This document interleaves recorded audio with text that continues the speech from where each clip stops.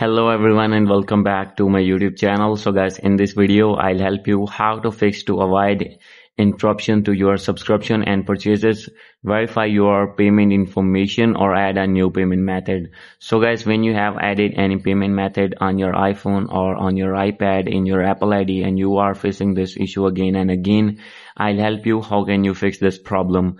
So guys, you can easily fix this problem. First of all, you need to open your settings, make sure that you have connected with strong internet connection. After this, you need to go back, and from here you need to click on screen time, and now you need to click on content and privacy restrictions, and you need to turn it off, and now you need to go back. So guys, after going to back, simply you need to check for software update, and you need to update your device to latest iOS version, and now you need to go back. So guys, after going to back, you need to open your Apple ID here, and now guys, you need to click on payment and shipping.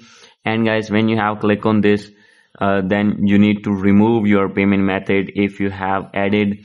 So guys, after removing your payment method, you need to add a new payment method here, and after this your problem will be fixed.